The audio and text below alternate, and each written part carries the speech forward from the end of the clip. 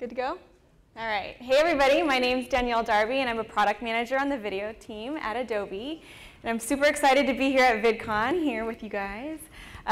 We're sneaking a new app codenamed Project Rush. You may have heard about it on the floor and other places. But I really wanted to just give you a little bit of background about why we've been working on this product, and then I'm going to give you a quick demo of the product itself.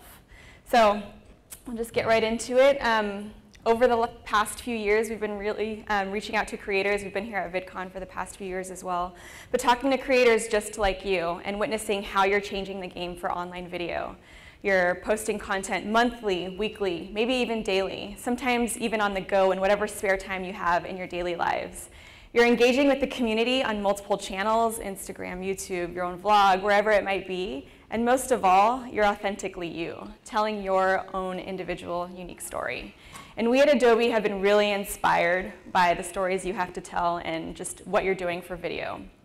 So that's why while we're here at VidCon, we're sneaking a new app that we've been working on over the past few years, partnering with creators just like you, called Project Rush. And Rush is all about online content creation just for you guys. Rush is an all-in-one video creation app that takes the best of the industry standard tools that you may have known Adobe for, but it works on both your mobile devices and your computer. And everything is synced to the cloud, so wherever you go, all of your stuff is just with you. And some of you may be wondering about real editing on your phone. Rush is the same app on your computer and has all of the same features on your phone. So Rush takes the industry standard tools, Premiere Pro for editing, After Effects for motion graphics, audio from Audition, reimagines it into a lightweight, easy-to-use experience so that you can get your videos to your social media channels quickly. So to help me show you Rush today, I'm going to bring up one of my very favorite creators, and her name is Shameless Maya. You may have heard about her from her own YouTube channel, where she shares a variety of tech, fashion, lifestyle videos, but really what's inspired me is her inspiration of her own shameless transformation. So please help me welcome Shameless Maya. Is my mic? Is it on? Yeah. Can you guys hear me? Oh, there. Hi everyone, welcome. Woo! I'm super excited about this because as a creator who's always on the go, like being here at VidCon, I don't have access to my laptop and sometimes I need to make last minute edits. So I'm really excited about this project that I can be able to be creative on the go. So. Yeah, and Maya, can you tell us a little bit about your inspiration for your channel? Yeah, well, my channel started out as a social media experiment on what would happen if I was shameless for a year. And it was born out of my insecurity and fear of being an artist and just being behind the camera. And living in New York City, it's just like, girl, you better get it together. So I was inspired to be shameless and just see what would happen if I took my skills as a photographer as well as an actor and remix it into the world of YouTube. So it's been 6 years and she's shameless. Awesome. So we're going to use some of Maya's footage to actually show you the app today. So I'm going to switch over to Rush on my computer here. All right, so this is Rush launched on my computer. These are all of the projects, whether I've started on my phone or on my computer. Everything is synced to the cloud so I can pick up whatever device I have in front of me and continue working. But today we're going to create a new project using some of Maya's footage that she shared with me. Maya, tell us a little bit about this footage that we're going to edit in the product today. Yeah, so on my channel I do everything from inspiration to tech and beauty, and this is a curly hair tutorial where I show when it's not in braids, what my hair looks like and how I take care of it. So I'm going to add a few clips to my video here. And I love that when you're selecting it, you can see it right there populating on the bottom.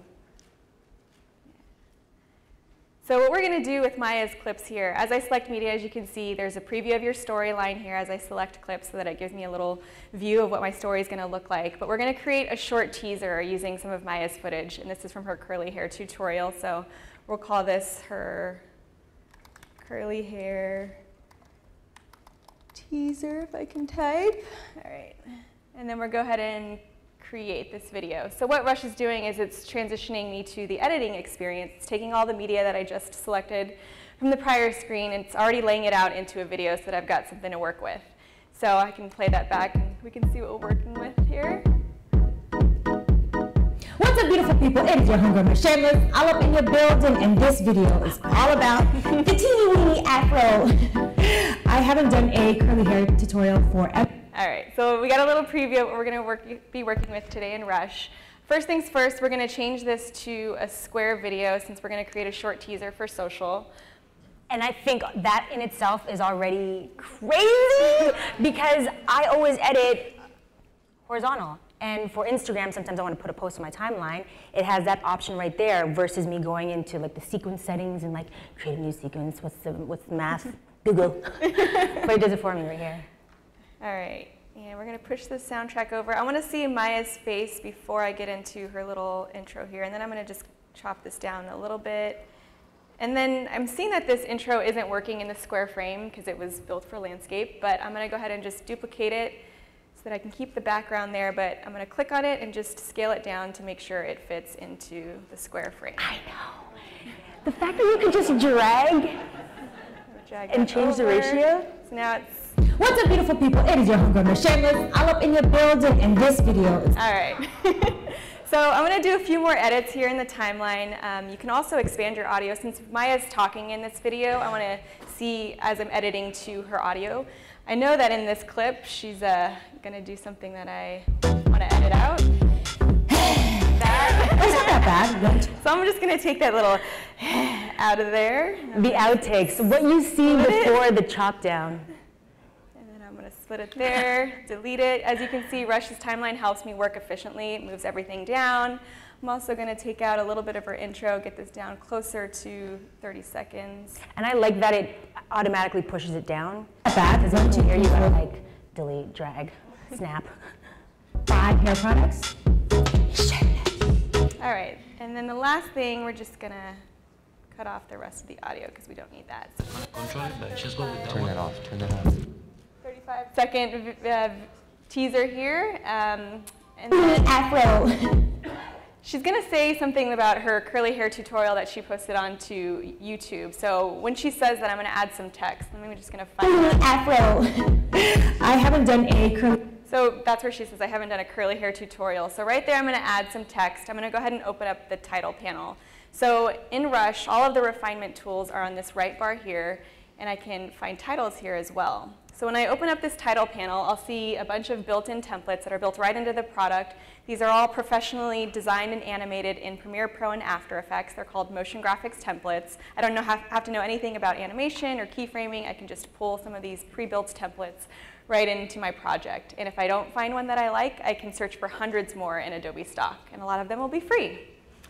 So, Which I like because as a, like, I don't even know what to call myself, like a beginner editor, an editor who has skills, but not too many skills. This has the ability to use the motion graphic effects that you can use in After Effects, but I'm like, I don't want to learn it, I don't know how to learn it, so this is perfect.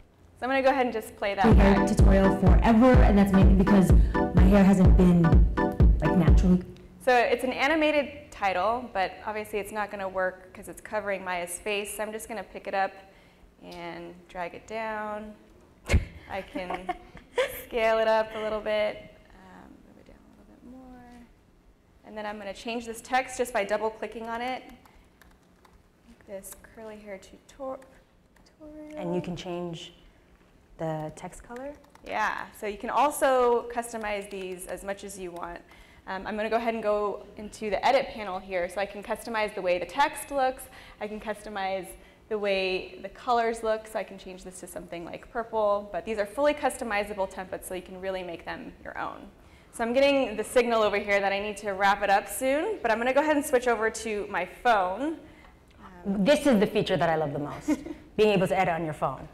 So again, these are all of the same projects that I've got available on my phone or my computer. I can pick up right where I left off, so you can see that this is the same video that I'm editing What's right up, here on my beautiful people? phone. It is your homegirl, Shameless, all up in your build. And I'm almost ready to share it, but I noticed that the music's just a little loud, and I want to hear Maya's voice a little bit more clearly. So I'm going to go ahead and click on that soundtrack open up the audio panel on the phone. All of the refinement tools are on this bottom bar. And I can just, with one click, auto-duck the music so I can hear Maya's voice clearly.